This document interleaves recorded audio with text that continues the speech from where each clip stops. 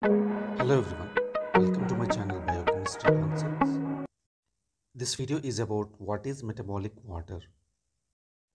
Water that is formed during the oxidation of foodstuffs like carbohydrates, fats and proteins is called as metabolic water.